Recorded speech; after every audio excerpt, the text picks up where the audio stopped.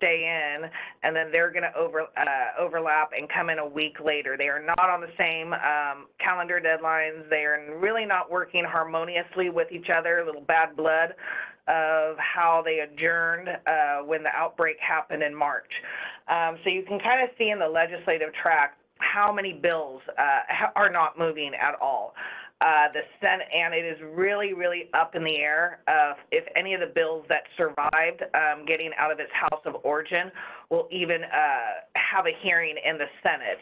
The Senate has threatened to hear no non-COVID related or economic stimulus items, and that they will hold everything in Senate rules. So we really won't know if there's any legislation that is going to be, or non-COVID related legislation that's going to be moving until about mid-July. And mid-July is going to be a very, very important point. So the legislature passed a budget. They wanted to get paid and make their constitutional deadline. Now this budget, the governor and the legislature agree on the revenue portion, but they're not agreeing on how it's going to be expended. The governor's May revise relied heavily on draining our three major reserve funds, our big rainy day fund in over a 3-year period, our safety net reserve, and our budget stabilization. The legislature does not drain any of these funds. The governor had about $14 billion in cuts in his May revise, with public education getting about an $8 billion haircut, local governments, particularly counties, and their safety net services taking $1 billion cut. And he wanted to have these cuts up front, and I'm sure you heard that he had all these triggers that if this federal stimulus money materializes, that goes back in and those programs or that funding is preserved. The legislature, yeah. Lori, just so you know, I did include the governor's revise, the May revise, in as an exhibit. So if anybody it's not necessarily pretty. So basically, the governor outlined all the cuts. What the legislature and they passed in SB 74 is they didn't put any cuts in there. They basically flipped the presumption of saying that they are confident that these federal dollars will materialize. However, if they do not materialize by September 1st of this year, then the cuts under the trigger will go in effect. So it's basically, if we don't get it, these go in. Rather, we're going to cut. The governor wants to cut now and have these cuts take effect, and if we get the money, we'll backfill that. So it's kind of flipping the narrative. So what I'm hearing from insiders in the governor's office and leadership is the big three, there's no more big five anymore, are in constant negotiations and are not really seeing eye to eye, and that there is a very good possibility that the governor could veto this budget. And what does that mean? Because we need to get funded come July 1st, is that they would probably do something that we've never done, is what the federal government does, is maybe a continuing resolution. And everyone's waiting for that July 15th date. And during this period of lockdown and distress by taxpayers and small businesses, they deferred the tax deadline as well as the sales receipt taxes until July 15th. So the state, honestly, they're saying they have a 2-year operating $54.3 billion budget, but they really don't know. They don't know if it's worse or if it's not as bad. They are seeing, the Treasurer is seeing some uptick in retail, as well as some personal income taxes as some people are going back to work, as phase 2 and phase 3 move throughout the state. So where we are at is that they are going through constant rounds of negotiation before the July 1st deadline to try to come up with a workable budget of whether he's going to blue pencil it like crazy, or that they're going to come into an agreement and fix everything. And both the Assembly and the Senate are actually here and do a multitude of trailer bill language. Now, how this ties into the bond is, as you know, in the governor's January proposal, he unveiled in support of the legislature of wanting to do a climate resiliency, wildfire, water quality bond. And it was about 4.75 billion.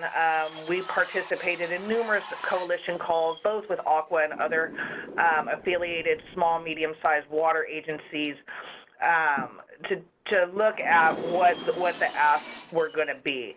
And the governor was, of course, he's like, we can go higher, et cetera. Then COVID hits, and the budget, we go from possible $8 billion surplus to a $54 billion two-year shortfall.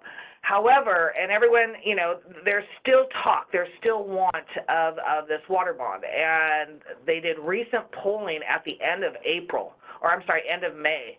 And there is still a lot of support, over 60%. Water quality and wildfires were ticking the highest among likely voters.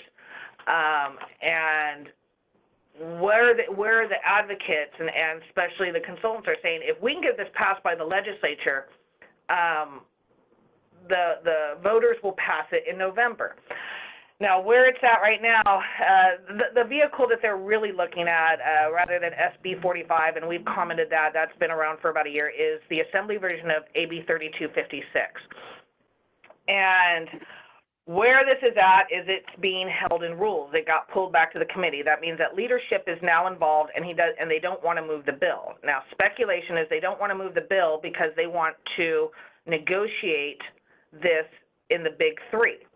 And what they're going to negotiate it at is taking the word water bond out of it and doing some type of infrastructure, economic stimulus package that addresses wildlife, water quality, infrastructure, dams, et cetera. That there is, that's more palatable. And rather than put it through a bond to the voters and put it out to bond, because there is some concern that the state won't make bond capacity. So where we are at, if they are going to go the bill route and put it on the ballot, that needs to be passed by the legislature on June 25th, which, if you recall me earlier saying the Assembly will be leaving tomorrow for 3 weeks. If they do, for the last chance, and according to Secretary of State Padilla, July 26th is the do or die deadline, and that is for the supplemental budget and, to the cost of printing and whatnot to $3 to $4 million.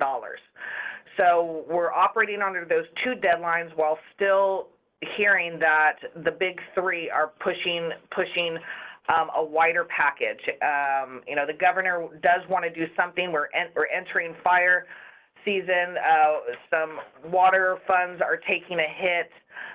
So there is a desire, but again, we are in the upside down right now.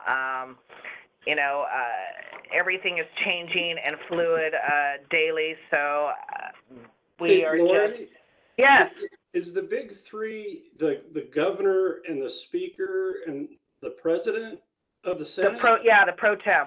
Okay. The Republicans, because they have a supermajority and can pass a budget on a 2/3, the Republicans have been cut out of the negotiation process with the governor.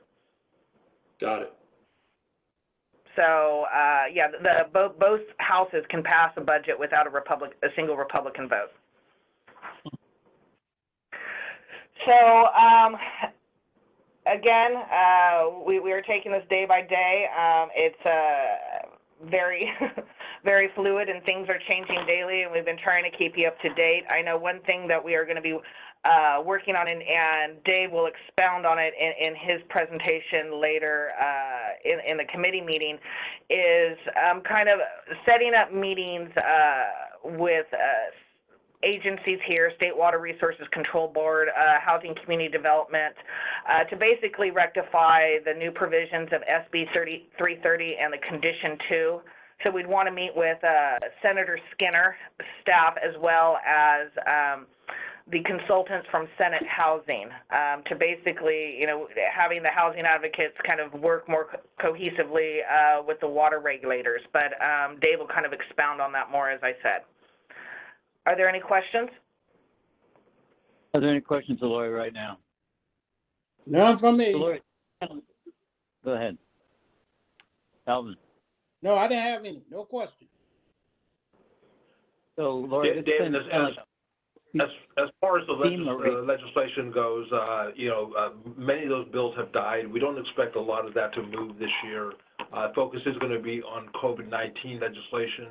If anything does pop, we'll get it to you right away, but that's pretty much where it is right now.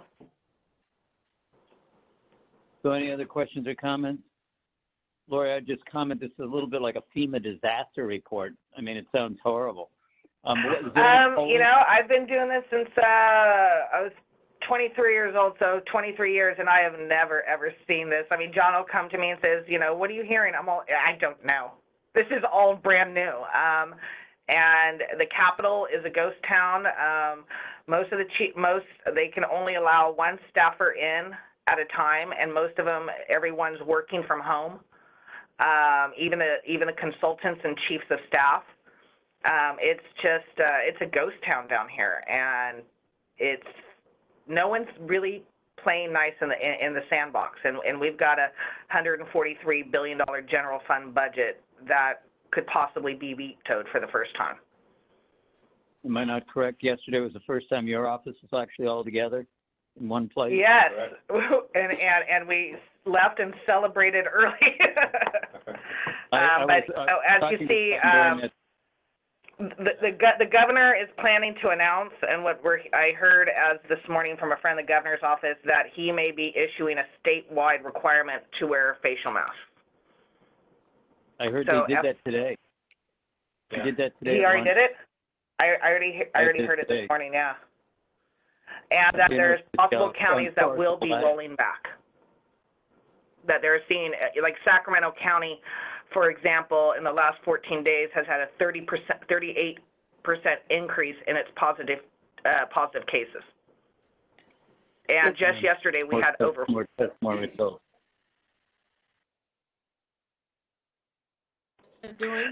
They're speculating that this has to do more with the reopenings and that people are just kind of moving about more. He did do a report earlier this week, which is the 14 days after Memorial Day weekend, the 14 days after the protest, and they really didn't see the uptick. The positivity rate hovered around 4.1, 4.5, and as you know, with the counties that they have to self-attest, is that it cannot go higher than 8%. And now we're starting to see a swift uptake. Again, just the positive cases alone, we were averaging about 12 to 1,500 a day. Yesterday, we upticked over 4,000. Jesus, wow. So they are talking about some counties pulling back. I do not know what that means for Monterey County. You have a very strict public health director, but it's, as the governor is trying to, in a way, not wash his hands, he wants to work with the locals, and especially if they have hot spots, skilled nursing facilities, just outbreaks. But, he has been faced criticism, are you opening up the state too soon? Especially when, for the first 2 months, public health, stay in, and then all of a sudden he's like, everyone's in phase 2, roll with it, here are the guidances, and counties, it's up to you. So where he has basically changed his narrative is that, the state's not going to put any restrictions. If the county can self-attest to these regional variances, then they can move through. So he's putting the onus on the counties and kind of washing the state's hands of it, that they are just providing the engine, and the county is driving the car. Is that COVID-19 humor, washing their hands of it? So, Lori, unintended. I got a question for you on the bill tracking. So the gray highlighted areas that failed the deadline. Yep, those are not moving. So, but are they dead? Yes, we are at the end of a 2-year session. Those are dead. Okay, so the only way they could come back would be like a gut and amend or something like that, and that's highly unlikely. Oh, yeah. Very, very, very, very unlikely. And I just, what I'm hearing and my just experience, I would say that 85% of those that are not highlighted, that are still technically alive, will be dead in the next month. I do not think the Senate is going to hear these bills, and then the Assembly, of course, will retaliate. Right, right. So Okay. just the major legislation that everyone's focusing on, and I'm sure, you guys are aware, is the housing and especially the rent landlord tenant relief. There is a lot of contention on both sides, as we can understand, both sides of the legislature trying to step in to provide relief, that they are fearful that once these court orders, the executive orders, everything expires, that this is, and the federal supplemental employment insurance that will end at the end of July, that things are going to get really funky economically and hit the fan. So they're trying. Yeah. Go ahead. Yes. No, go ahead. When you're done, I have another question. Yeah, so the legislature is really right now is focusing on, the housing is still huge. We're still having a tremendous amount of issues, and we also have a lot, as we can go back to what you're going to talk about later, Dave, is that they've been passing, substantial housing legislation, especially, in regulating how locals and their ordinances and development and NIMBYs and whatnot. And so this is all being implemented. And you have locals that have all these requirements. And now we are in a pandemic world. Everything's upside down. And so there's more questions than we have answers. Yeah. So I to see if they are going to try to alleviate or fix things before they hit lawsuit status, we don't know. And then, of course, the big one is the all-mail voting. All-mail ballot. All-mail ballot. There is legislation, even though the governor did an executive order. They want legislation. It makes it look more unified, and statute will hold up stronger than an executive order. And, of course, they're going to get – there's already a lawsuit locally, and there's going to be a federal challenge. So the legislature needs to move on that as well. So what I wanted to ask the committee members, if you have the bill tracking exhibit in front of you, there are a few I want to ask particular questions about. So the first one that's still alive is AB 1258. Say that number again. I'm sorry, 1958. 19. Okay, I was like, oh God. Yeah, this is the Cooper bill. He tried to do it last year in 135.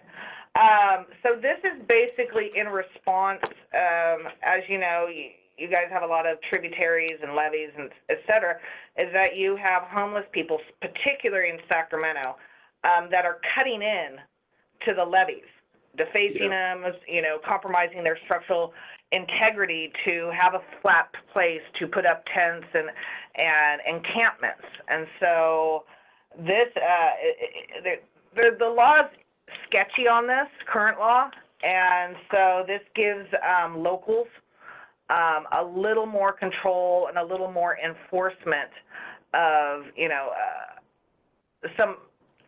what abatement tactics you would want to work with your local homeless population. Yeah, and I guess my question to the group is this one and the next one, while they're water related, I don't think we have a dog in the hunt. And so do we want to just continue to gloss over them? That would be my recommendation. I mean, my question would, so you don't have any levy, so wouldn't be impacted by either 1958 or 2060, correct? Yeah, not really. We've got a huge homeless encampment behind the Safeway on the river. And so occasionally when our crews are in doing things, there's communication and they do some digging. There is a levee, right behind the Rio Shopping Center, but I don't perceive it as being a big issue for us regionally or locally. Yeah, and Dave, I also put it on there because, we are very good partners with Aqua. And Yeah, you and know that was that the only you, reason I brought it up is did we yeah, want to throw? and we regularly, and especially, you get contacted directly to come and support, and, and I think we discussed this last committee meeting is, like, it may be an indirect impact, but of being, in the spirit of being good partners, that we've signed on to certain things. So I had it on there for that, and I think that was one of the bills I did want to talk to you about. Well, and that's my ask to the committee. Do you want to move it to support just out of a courtesy to Aqua, or skip it? Well, I do think it's important to back committee up members, what do Aqua. you think? I mean, so you're asking, Dave, do we want to show some, unity amongst the water purveyors or water agencies with Aqua? I don't see a problem with that. Okay, so let's, Lori, go ahead and label that one that we'll support and be available I'll get for a I'll letter have of support or I'll whatever. have a letter to you by next week, Dave. Okay, then I wanted to go down to the AB 2333. And previously we said no support or oppose. Yeah, that's on the last floor analysis. It just kind of gives you, or at least It's for me, 23. it does, of where this 2333. Wait, 23, the court, correct? Yeah, court. Yep. So right now, as of the last analysis, there is no official support, there is no official opposition. So it's, a lot of these are for notes of, you can see like the pros versus labor, kind of where the fight is. There's really none right here. So okay, so let's just leave this one off. I wasn't sure if that was our previous no support or opposition, so I don't think we need to do anything there. I just put notes where the bills that were moved that they're as I say, it's position and notes. Yep. We did not take a position at last legislative committee. Right, so let's drop down to AB 2560, another court bill where Aqua is a co-sponsor. Yes. Do we want to kind of put that in the same category as a courtesy to Aqua that we, if asked, would support? I would That's think so. something- That's why I revisit it. Yeah, go ahead, one at a time. Dave? I was going to ask the committee if they're comfortable with, allegiance with Aqua. Alvin, you good with that? Yeah, I'm good with staying with Aqua. We support them, they support us. Okay. I will have a letter for you. Okay, and then Got two of them I want to talk about together is AB 2954 and AB 3005. Yeah, these are the Rivas bills. Okay, the first one we may have an interest in just in general. The second one we have no actual interest in, but we've gotten pretty close to Robert Rivas through Pure Water Monterey. And when the Fiscal program was delaying all of our construction payments, Rivas's staffer, I don't think it was his chief of staff, but one of his key staffers intervened and actually broke the dam for us. So we have kind of a warm place in our heart for Robert Rivas, and he's also a young comer. He'll do really well in Sacramento, I suspect. He's doing very well. Got it. So again, knowing him as well as I do, knowing Robert as well as I do, I think he's a very, very good guy. So whatever he needs for support, if he's been good to us, we should be good to him. okay, so these two bills, if asked, or we can volunteer to support. Great. Okay, and actually a follow-up question I have for you, Dave, is when we talked about the Anderson Dam one, that's 3005, you said that you had had a conversation with their agency GM, I think? Yeah, it's director of operations. Yeah, a guy named, name escapes me. I actually had lunch with him and talked about it. So, yeah, and again, I think this one's likely to move. So we would do this basically as a goodwill gesture to Rivas, and we don't have any policy issues with it. Right, and I think, in support of water supply in general as a, you know, a prime need in the state, even if it's not us locally. Yeah, just some form of water industry support for this. Okay, And great. I will have those 4 letters to you next week. yeah, okay. And then I'll forward that letter to the Santa Clara Valley contact I have, just as a, you know, as a courtesy. Actually, you know what? Or no, whatever you want. Let me talk to Revis's staff, because a lot of them are inside. I want to see if they know if this thing's moving. A lot of these offices are getting told to hang their bills back, even if they're moving forward. So Yeah, okay, that's fine. rather than you do work and I do work, let me make sure that these are going to be flying through. As I said, I think 3005 will be going because, again, they have that October deadline. Okay, and then I want to drop all the way down to SB 1099. 1099. Yep. I see that it's Aqua supported. We've been involved in the current rate case for Cal-Am, and the issue of backup generators is paramount. They've actually been a little remiss. They've been trying to get they don't have a single backup generator that installed, as best we can tell. And it's becoming more important with the PSPSs, the public safety power shutoffs. But we have extended periods of time here too, where, you know, PG&E will, you know, branch falls and they're down for a couple of days.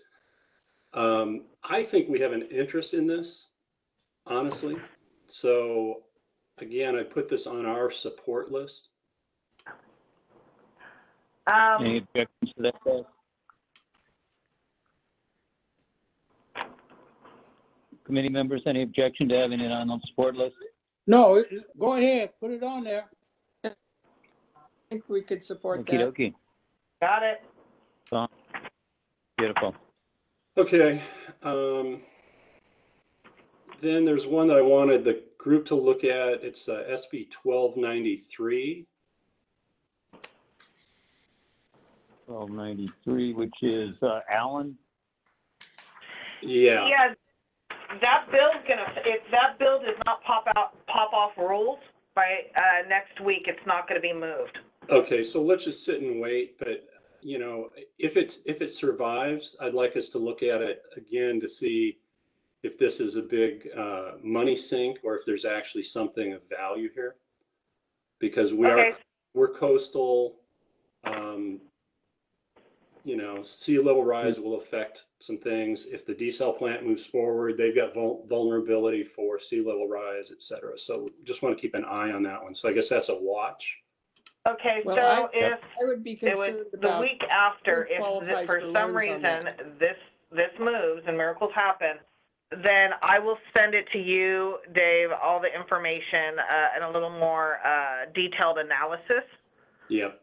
And I'll get the fact sheet from Senator Allen's staff and have you guys discuss and let me know how would you want to proceed in any advocacy. Well, Great. I have concerns about Yeah, 1293. so unless I hear any objections, we're taking a watch position on 1293. Yeah, All right. Jeannie was about to say something. Jeannie got comments. Jeannie? I have Jeannie. concerns about 1293 in terms of Jeannie, go ahead. what jurisdiction local entities have in taking over property. So I think that is certainly not a support at this point. Gotcha. I mean, it does say purchase, but I guess it begs the question: is the door open for seizure with compensation? Right. You know, I would like to see more on it, Lori, and maybe there's something that, like the Big Sur Land Trust Carmel River Free project, if there's a way to channel some money in there. The problem is it's a loan and they need more grants than anything. But it looked like it might have ramifications on the lagoon area. Yeah. One of my concerns is in fact, there's Grove. Hey, hang on, Lori. Jeannie? Oh, this bill has not even been referred to a committee, so it has no analysis. So there's no registered support or opposition. So I'll flag this high priority. So if anything on it moves or anything formally of an analysis or letters coming in, I'll be notified and kind of get a better idea of what's going on with this. Okay, Jeannie, you had some more. Right. We've just got our coastal trail plan from the consultants who have stated that Ocean View Boulevard is detrimental to the access to the coastal trail, which main thoroughfare and the main access to the coast. And I know coastal staff at Santa Cruz have promoted deeming the houses along Ocean View as vulnerable. So Yeah. could be too far. Yeah, really. Well, we couldn't afford to buy up all those houses on Ocean View Boulevard anyway. And I'm not the district, I mean, just any entity. Let Pacific Grove buy them up. They're flush with cash. That's all I had on the bill tracking on the state level. Thanks. All right, John, Lori, thank you. Is there anything else for the good of the order from this department? Not at this time. We're good. All right. Well, we'll stay in tune as the masters of disaster, I guess. So why don't we move on to the Ferguson Group to their report on federal legislative status and bill tracking. And how's it going back in DC just as well? And just so you know, their materials were not in the packet, but they were posted on and forwarded to you and posted on the website as additional materials. Got it. All right, guys, the floor is yours. Okay, thank you, Mr. Chairman. Roger, Gwen, and I'm going to give you just a general overview, and then turn it over to a couple of my colleagues to fill in a little bit more, give you a little bit more detail on the status of some hearings that'll be important and of interest to you, and talk about infrastructure package and things of that sort in our bill tracker. Just general update, the Senate was in session this week while the House of Representatives continued to do most of its work remotely. The House of Representatives, like you, are doing all of their hearings on a remote basis. Most notable today, this is the second day of hearings on the Invest Act, which Stephanie will talk a little bit more about later, but which is the large $500 billion transportation initiative. And that's they're continuing to work through amendments on that bill. The House is scheduled to come back the beginning of the week of June 25th is when they will return to the Capitol, and they'll be considering their version of the law enforcement reform bill. The Senate is going to start work on its law enforcement reform bill next week, and then beyond that, there's a lot of attention on just COVID-19 related activities. There's just a whole host of activity going on with several different emphases. One is certainly to create opportunities for expanded assistance relief funding for local governments. There is one bill which the district sent a letter on behalf of, that was introduced by Mr. Garamendi, which would expand eligible entities for future coronavirus related relief funds, expand that to include special districts like yourselves, and that's been being advocated by Mr. Garamendi, and your two senators are looking at that legislation as well, and working to try to create and encourage administrative flexibility to allow special districts to receive funding in the future. And again, that's again certainly. Representative Garamendi was certainly happy and appreciated the support there. But another just an example of the kind of things that the types of issues the members are focused on. Your representative, Representative Panetta, has led a letter that was signed by 18 members of the California delegation in support of to the House leadership, asking that any future coronavirus-related relief effort also include robust funding for the forest fire, wildland fire management preparedness programs within the National Forest Service lands. So there's just a great deal going on there on the COVID-19 related front, and we'll continue. We are expecting an additional package to come together by the end of the of July in all likelihood. But there's still significant differences between where the House and Senate are on a package and the scope and size of that package. Just one other thing before I turn it over to Chris, the House on the appropriation side, that too is getting started. We expect the House Appropriations Committee to start marking up the appropriations bills at the first week of July. Week of July 6th, and the House is planning to bring all 12 appropriations bills to the floor of the House by the end of July, so before the August break. A couple of things to note that will hopefully be addressed in future in the appropriations process. One is additional funding for the Pure Water Monterey project. We're expecting that to be included in that package. We're still waiting on a letter request from the Secretary of the Interior to come forward so that can be included in the package, but that's expected to be coming forward here before the FY21 appropriations process concludes. We're also on the Senate side, they're going to be, they had planned to start marking up their bills next week on Monday, and actually the energy and water bill was supposed to be in full committee on Thursday of next week. A week from today, but that's being kind of caught at this point in some back and forth between the majority and the minority on addressing COVID-19 related issues in the appropriations process, as well as police reform matters in that same process. So they thought they had a bipartisan agreement on how to proceed, but that apparently is a little bit on hold at this point, but maybe worked out by next week, and hopefully it will.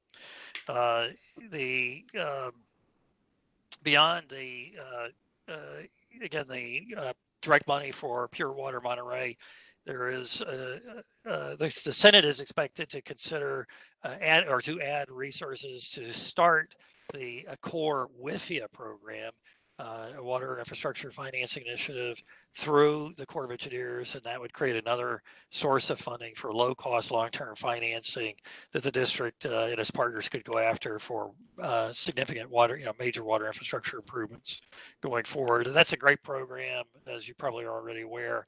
It's that offers 35-year financing at very, very low cost, and offers great savings to non-federal sponsors of water projects. With that, let me turn it to Chris. Can talk to you a little bit about the water hearings that are coming up, and a little bit more on the WRDA bill, Water Resource Development Act. Thanks, Roger, and good afternoon, everyone. Couple of things. First, on the WRDA, the Water Resource Development Act, the House and Senate committees have been busy. The Senate, some time back, moved their bill out of committee that focused not only on authorization of Army Corps of Engineers projects, as this bill does approximately every 2 years, but also has moving in parallel with it Safe Drinking Water SRF provision, as well as some safe drinking water, broader safe drinking water provisions. That bill moved out of the Senate committee overwhelmingly bipartisan support, as it always does. It's awaiting floor time in the Senate. The exact timing of that's unclear at this point. It is probable that it will be late in the session, maybe even after the election, before that bill clears the Senate and perhaps conferences with the House. We're hopeful it'll be sooner than that, but there's just so much uncertainty, as you can imagine, these days with COVID and police reform and the tight calendar and the number of days as people are physically in town. On a related matter in the Senate, before we get to the House, which is a little bit more specific and clear, a little more clear cut. Also in the Senate, as I think we talked about in our last call, and has been ongoing the last couple of sessions, the Senate Energy Committee has continued to develop and advance a series of Western water related provisions that affect primarily the Bureau of Reclamation. Two of note that are have progressed out of committee in some form or another and have somewhat broad-based bipartisan support are a provision that would provide for mandatory or guaranteed funding to deal with extraordinary maintenance backlog of reclamation facilities, from canals to dams to various and other related pieces of the infrastructure. And then also a bill by Senator Feinstein, which has moved in fits and starts over the last couple of Congresses, that would establish a broad-based effort for the Secretary of Interior to move forward on the construction of surface and groundwater storage projects. If there is a WRDA bill in the Senate, the Energy Committee hopes to be able to attach a so-called reclamation title that would include those two bills and 2 or 3 others that have bipartisan support that would be included in the title of the bill. So that would be an area where perhaps if there was something to expand on Title 16 or some of the other provisions that you have interest in, they would create a legislative vehicle opportunity, if not in the Senate, perhaps when it comes to the House, to be included. So we're following the developments there. But as I said, they remain somewhat fluid because of the uncertainty of floor time and all the other things going on. In the House, the focus on the Army Corps of Engineers, the WRDA bill there is a bit more narrow. The package that the Transportation Infrastructure Committee is developing is more focused strictly on the typical WRDA bill that just authorizes core projects.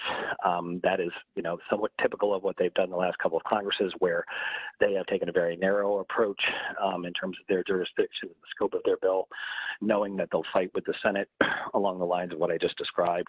This year may be slightly different because the House Natural Resources Committee, which has jurisdiction over the Bureau of Reclamation, has, in anticipation of something like this happening, has developed their own package of bills that are a bit more conservation focused, a bit more water recycling and water management, water conservation provisions, which would set up a very interesting dynamic depending on how all the pieces come together.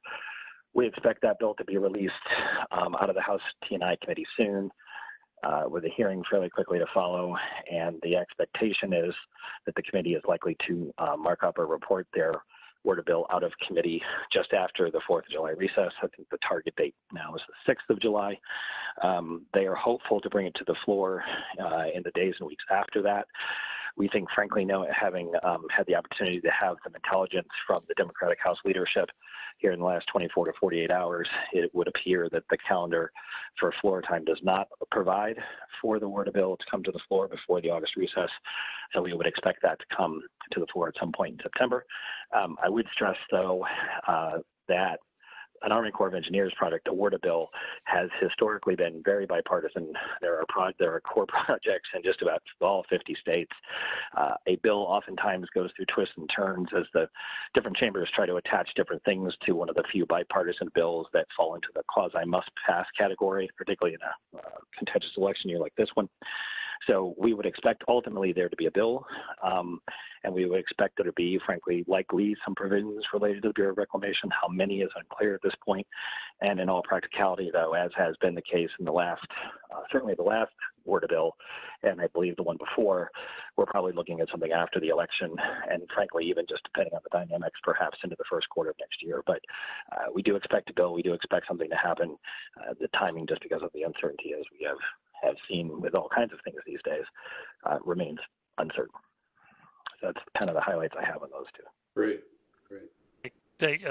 And maybe one other, just real quick, Dave, if we could, Stephanie will just cover real quickly the infrastructure-related issues, the outlook there, again, related specifically to water infrastructure. And just talk briefly, Stephanie, if you would, about the stormwater provisions in the WRDA bills. I think the district would be interested in that as well. Yeah, absolutely. Sure. So the Senate WRDA bill, which we've seen, as Chris mentioned, has a couple different stormwater-related provisions in there. The primary provision that would be of interest is authorizing $250 million for it's a sewer overflow and stormwater reuse grant program. So it's really the first grant program in decades, really, that has provided money for those types of projects. So the stormwater reuse component would definitely be of interest to you. And it's something that, we've been working on for a few years now, and we'll continue to be pushing for the appropriators to actually provide the money that's hopefully going to be authorized. But there's broad support for that, so we're encouraged by that as well. The bill also proposes to increase funding for the Clean Water SRF, which is really positive, and codifies a 10% set aside of grants and loan guarantees, which is another very positive thing. And as you know, the Clean Water SRF in California, funding is very restricted. There's a lot of demand and not enough money to meet the demand of projects. So a greater influx of funds would be really positive. And also, from the stormwater perspective, there is a new office at EPA called the Municipal Ombudsman's Office. And that office was specifically set up so local governments and entities of local governments, et cetera, can have someone at EPA to reach out to ask questions about funding programs, about guidance that is of interest to them, about stormwater programs. So it's really a great contact, and they've been really responsive. They just got set up in the last few months. And I bring that up in WRDA because the WRDA bill would expand the authority of the office. And one of the more positive expansions of authority would be assisting with grants specifically, which is where most people need some assistance and some guidance to determine which programs would be best, and it provides a conduit that hasn't been there before. So those are all positive provisions that are in the WRDA bill. Moving to talking about infrastructure more generally, as Roger mentioned earlier, there's this INVEST Act moving through the House. It's a transportation-focused bill, but we bring it up because it's been discussed as a potential vehicle for a larger infrastructure package if that were to ever come about. Everything's still quite unclear about that.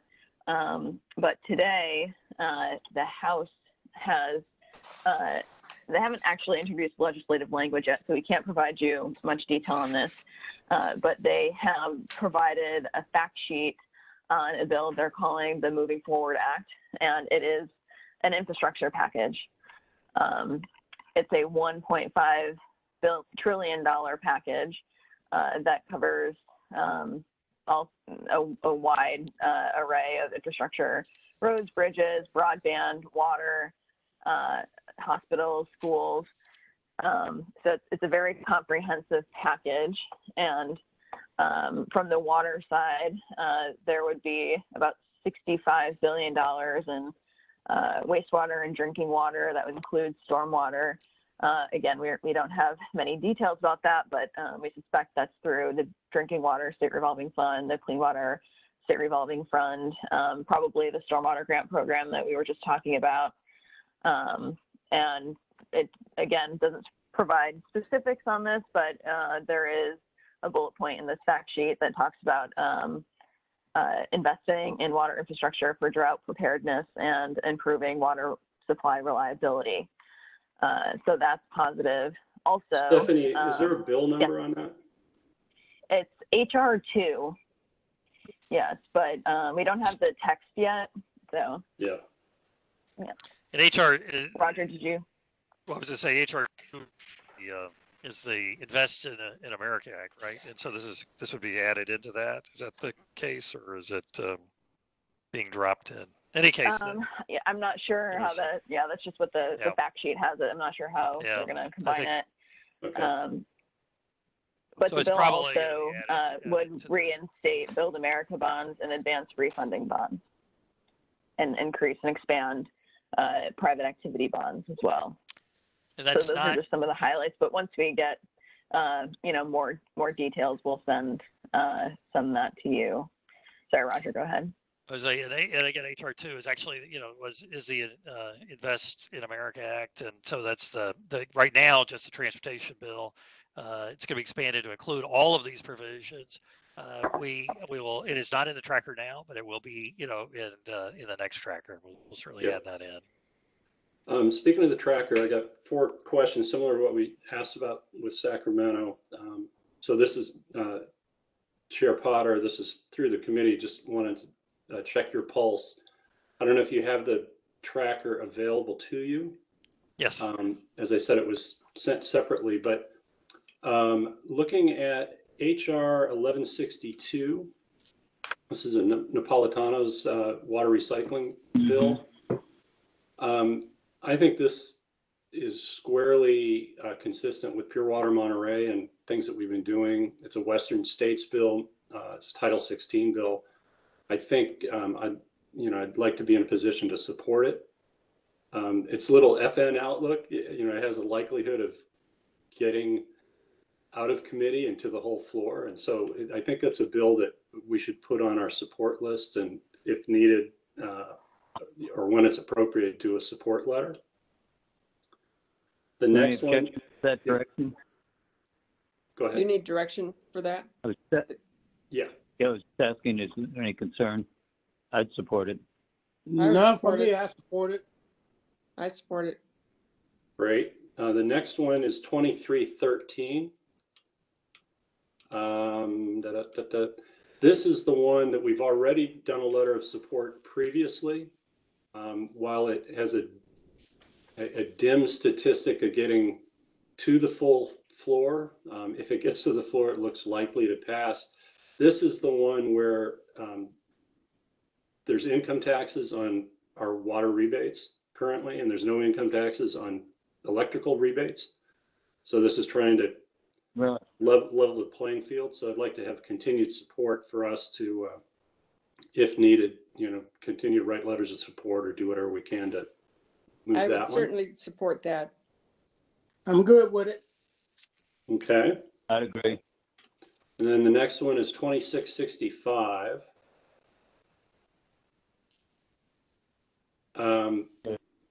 I don't think that we're really likely to avail ourselves of this, but I know that the Water Reuse Association is supporting it. So again, this would be another one of those as a courtesy to one of our parent organizations that, if asked, I'd like to be able to support.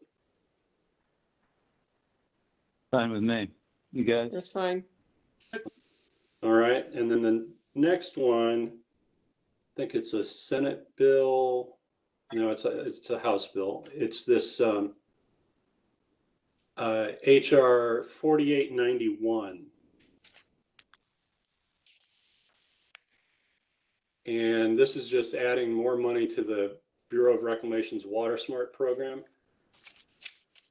We have received money. When I say we, this was joint with Monterey One Water for Pure Water Monterey. But we also got a Water Smart grant for the drought contingency plan. So from time to time, there's things that apply directly to the district. So more money is a good idea. Who knows if it'll get anywhere, but again, I'd like authorization to support it. Oh, good with me. That's fine. Meaning? Okay. Yeah. Sounds good.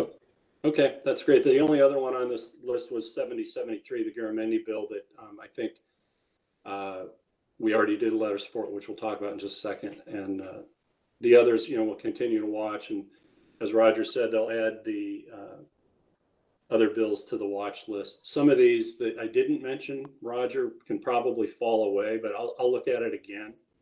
and we can kind of limit what's on this list. Perfect. Thank you. All right, that's all I have.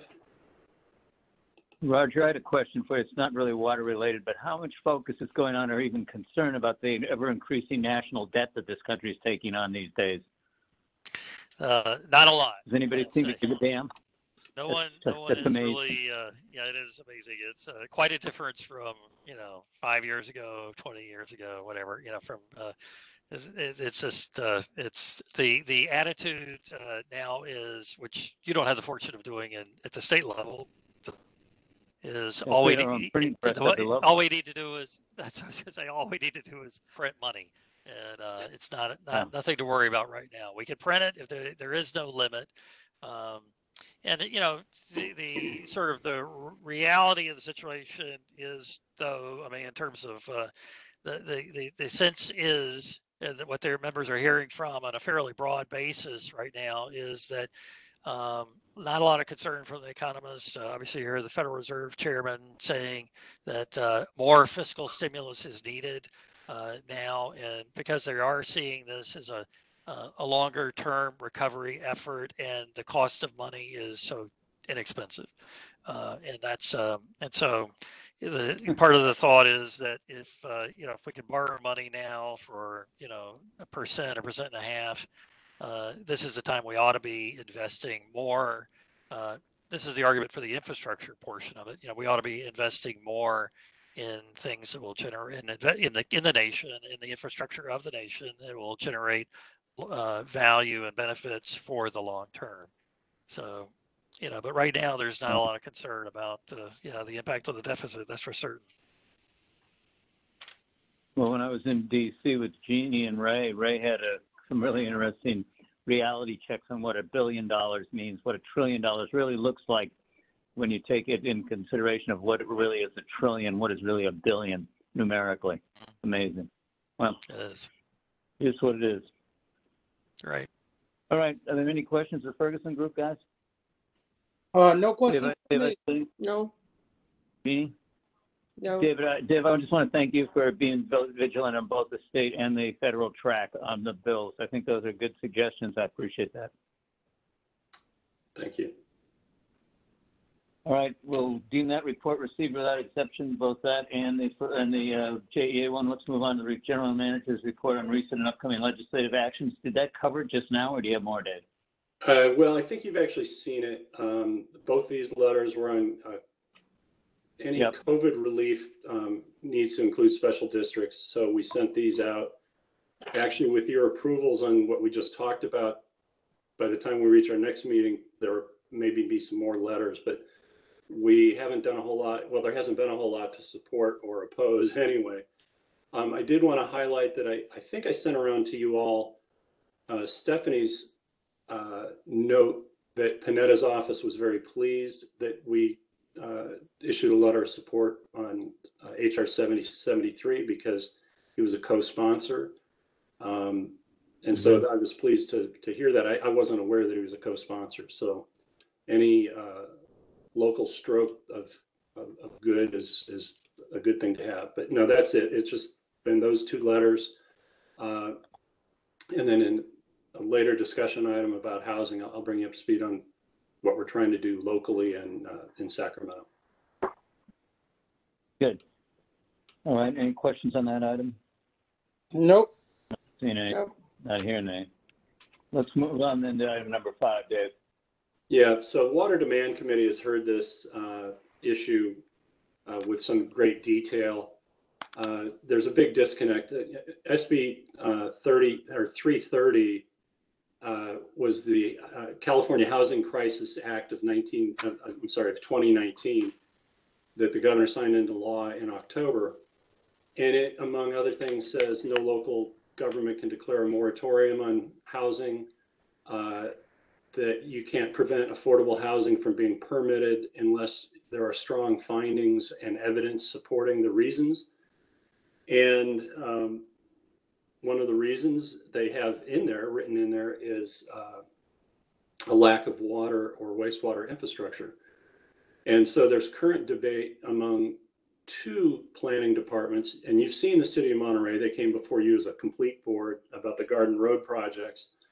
The city of Seaside has some issues as well, not the least of which is a large project called the Ascent development, which they're trying to entitle, and it has need for water. And some of the local planners are saying that the CDO is tantamount to a local moratorium. And I said, well, I don't think so. I think that the Senate bill basically said if you don't have the water infrastructure, and it's been a lot of back and forth. Well, is lack of water due to regulatory constraint the same as a lack of water infrastructure? And so City of Monterey has, and the City of Seaside has already been in contact with the state housing and community development folks about our local condition 2 and cease and desist order. And it seems that the water board has gotten deeper into their own silo to say, we're not here to solve that problem. We're here to regulate water. And they've had some actual sidebar conversations. Steve Westoff, who's a junior attorney, but a very bright and studious guy, had a separate phone call with the city attorney of Monterey to say, hey, you guys are opening a can of worms here over this housing issue, which is not productive. But if you have the chart, this was the last chart in a presentation to the Water Demand Committee. And this is the timeline. And this is, we're going to make best efforts to follow through on this. And we're asking John and Lori at JEA to gear up to work with us. And so right now at the district, we are trying to kind of winnow down the ask. We went to every member of the TAC and asked for their near-term housing needs, tried to convert that to water. Monterey did a very good job. Some of the other cities did ho-hum jobs, and some didn't do a very good job at all. We realized we didn't reach out to the school district who's trying to do teacher housing. And I think we probably want to hear from the Navy and the Presidio about their housing needs. So all in, we're trying to craft the ask by the end of this month. That'll go back to Water Demand Committee. The TAC members aren't going to like it because we'll be asking them to take a haircut, or we'll be saying, well, since we didn't really hear from you, we're not assigning anything, or what have you. Then we'll try to finalize that in August and then begin. I've already been in touch with somebody at Housing and Community Development. And my ending comment last week was, we've got to get the two agencies talking at the highest levels. It's not going to work down here at our staff level. And he agreed. And so with a phone call yesterday with the City of Monterey, they've also been contacted with Housing and Community Development. So right now we're just trying to align who we've talked to. Are they in the same place? But by August, I think we're going to take our issue to them.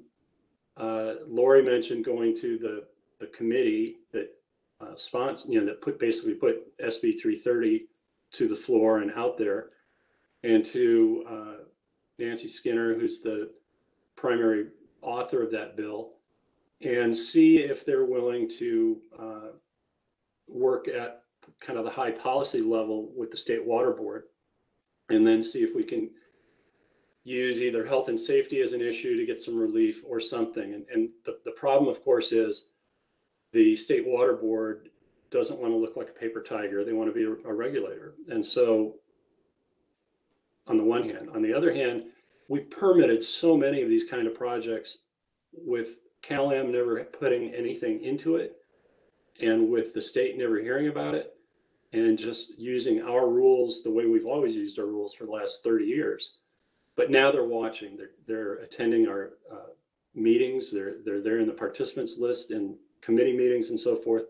So we're working for hopefully a negotiated solution, and that'd be the September-October timeframe. And then, we'll see what happens and see if there's an outcome. And if there is, great. And if there isn't, then start over, I suppose.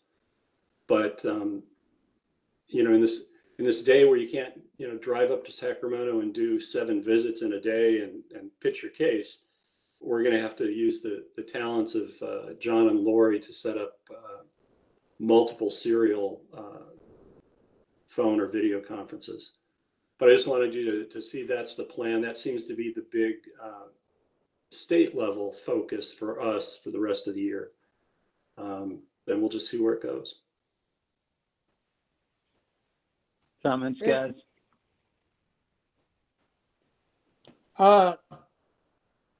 Dave, so that John and Lori? Yeah, that's JEA. That's our Sacramento guys. Good. That's who. I heard him mention it at the end of Condition 2 and I guess the state. That's good. We got them working with us on that issue right there.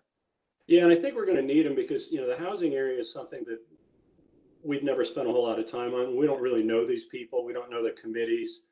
We don't know the consultants to the committees who, you know, really have an issue. Lori on the phone with me earlier had said, well, you know, this is Weiner's issue, you know, big time. And I didn't know if she was joking or not because I didn't know what he cares about. And so there's some learning that we have to do that they can really help us with. Okay, and just one more, like the city of Seaside, they have the water, they just need the meter. So, yeah, and that's a great point. And Chair, I know we talked about it briefly. If we're going to make this effort to try to reopen the cease and desist order to get a 50 acre feet or 75 acre feet out, we might as well make an attempt to get a special exemption for meter setting for those. It doesn't fit very consistently with the health and safety exception to the reductions as written in the cease and desist order because the conditions there were the moratorium stays in place and all conservation measures remain in place. But I think we're going to ask for the sky and take what we can get. right, good, I agree with you. Thank you for moving on this. Jeannie? Or didn't go anywhere. This is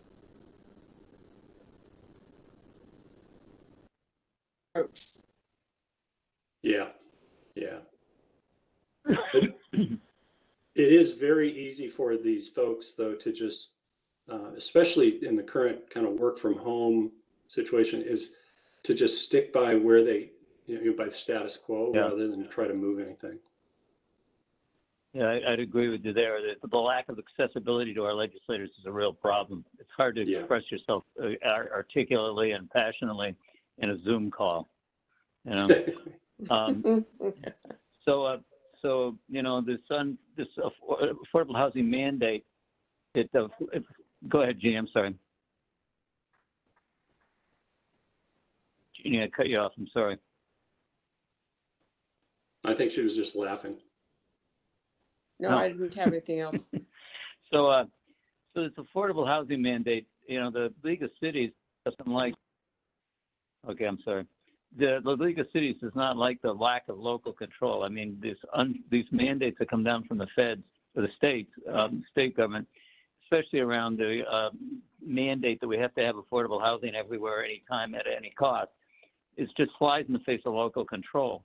And so it's kind of the end of zoning as you know it. The project we heard out on Airport Road the other day, David, where we basically said, okay, Monterey, you can go ahead and have the water allocation for the housing out there. Yep. My understanding is, and this is a little off topic, but still relevant. My understanding at the meeting was that Hans Unzler, the city manager, said that the city would indemnify us against any possible litigation. I've heard that he didn't have that authority to say that. So what does that do to our decision that night? Yeah, interesting. I actually bumped into Clyde Roberson out walking with Ken White like 2 days later. And Clyde was very amused. You know, he's like, indemnification? What? You know, that's never going to happen. Ha ha ha. What good would it do anyway? You know, and so he definitely was poo-pooing it a little bit. It looks like the developer wants to do the first project and take the risk of enforcement. And so go ahead and build the additional 100% affordable units. On the second project, which is a series of buildings, he's going to start by only building as much as could fit under the prior use. Now, both of them are still going to trigger state scrutiny because it's a change in use and due to a change in zoning. So I think if the developer is loaded for bear to go ahead and go forward, and again, there's no violation until the project's complete. So in the course of 2 years, trying to get it all built, permitted and built, we may know exactly what we have, and we're 8 months away from a firm water supply coming online or something like that. So the world will be changing during the period that these are going forward. Our big concern was, hey, they could enforce. It's an unknown. And what are you going to do if you invest millions of dollars and they dial you back to half the water that you need? And that's where we wanted an indemnification for our actions. But I'm not sure, even without indemnification, if we're exposed. I think that it could be an item for closed session or something, because I do think we kind of hung our legal hat on that promise that apparently is a hollow promise. Yeah, and I would say Dave Laredo, who's on this call, could take that in as a piece of homework. I thought the water allocation was conditioned on being indemnified. So if they can't indemnify us, the water doesn't transfer. Yeah, I think I'll go back to that was my point. To the tape on that one. I believe that was the motion. Yeah. Right. I'm sure it was. I'm positive it was. So yeah, I think so. There is just as a side note. As a side note, there was an editorial, I don't know, a few days ago that was sort of analyzing the number of people leaving California and what the ultimate increase or decrease in population was. And it was projecting a decrease in population. So we're kind of behind the curve providing housing if in the next 5 to 10 years, the population actually starts to decrease. I mean, that's probably a consideration. That's an interesting one too, because AMBAG has just started to revisit its next 10-year growth forecast and housing RENA numbers. And you're right, you don't need to build housing if you're not increasing population. I mean, we need to build some housing because we're way behind just for the current population, which is why we've got these disparities between where you can afford to live versus where the jobs are. But well, if there's an overproduction, it'll sort itself out because housing will become cheaper. Yeah. Anyway.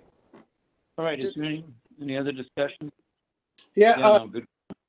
Dave, when are you going to present this timeline to the board, and are you going to update the board on what we did earlier with the legislation, state and federal? Yeah, well, I think what we'll do with the update is I'll take the 2 bill trackers and we'll put them in as a report, because for years it all just kind of ended with LegCom.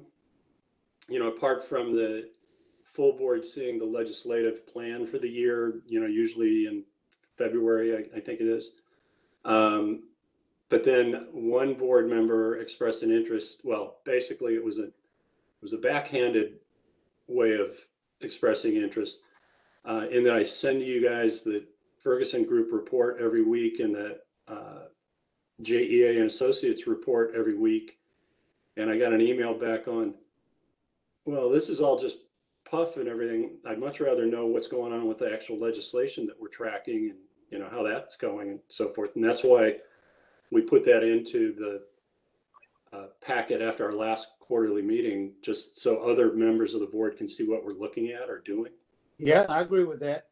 Yeah. So during the GM report, I'll just point to it as a report that's, not typically in every month. Okay. And the timeline? This one? Yes. Yeah, at some point, I don't think there's any pressing need. I mean, we went to the full board with all the options that we thought could produce water for housing. And the full board said, we'll take it back to the Water Demand Committee and work it through the Water Demand Committee. And then we got the letter from the State Water Board right before that February committee meeting. So I think we need to keep working it through both the TAC and the Water Demand Committee until we kind of have a plan, and then we'll take it to the full board, probably maybe the August meeting. Okay, sound good. That kind of fits this timeline. All right, that's all I have. All right. Okay, that completes item number 5. Thanks, Dave. And then anything right now people would like to see on a future agenda? I don't have anything burning, so. No. I do think, though, under direction, we probably should hear from Dave Laredo, his opinion in close or at the next water board meeting, if Alvin, you agree, on what the indemnification clause in our last decision on the housing for Monterey does to the agreement. Because it was, I'm positive it was part of the motion. Yeah. Good point. Fine. Yeah, and then, you know, if it was in fact, then we can send a letter to the city of Monterey that says, you know, if you're intending on proceeding with the project, we're here to remind you that you need to give us indemnification before we can do any permit approvals. Sound good. But I also heard that the developer is, his format for bringing the project forward is kind of sketchy in a way. And so for some reason, he's got some build-out scenario that makes him money, and then he doesn't necessarily complete his promise as far as the rest of the project goes. I'm not sure what that means exactly, but there is some sketch around this thing that I think we need to take a look. That's the second site. So he's got both sites, right? And the proposal on the second site is he'll do the you know, basically the inclusionary housing, so the 20%. And so he can make money on that. But then if lo and behold, we did give him water to do the 100% affordable additional, he might not be obligated to do so. I mean, that's the sketchy part, I think. But if he does the first one first, you know, he will make his money on. So I think the first one's, you know, think of it as 36 units where 20% of them are affordable, and then 36 units that are 100% affordable. Supposedly, he can still be profitable on that model. And because it's a single building, he can't really build part of it and not continue. Mm-hmm. Well, as I said, it's not really germane to the legislative committee, but it does involve a legislative action we took. So that's my stretch on getting us there. Before we close up, hey Dave, do we need support from Monterey One on stormwater and everything? All those grants she was talking about, and we apply and.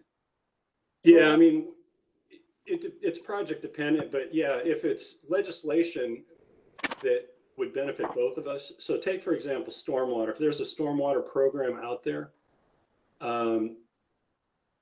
we've talked to Pacific Grove and Monterey about shipping stormwater to Pure Water Monterey. You know, Lake El Estero is an example. And we actually did the trial.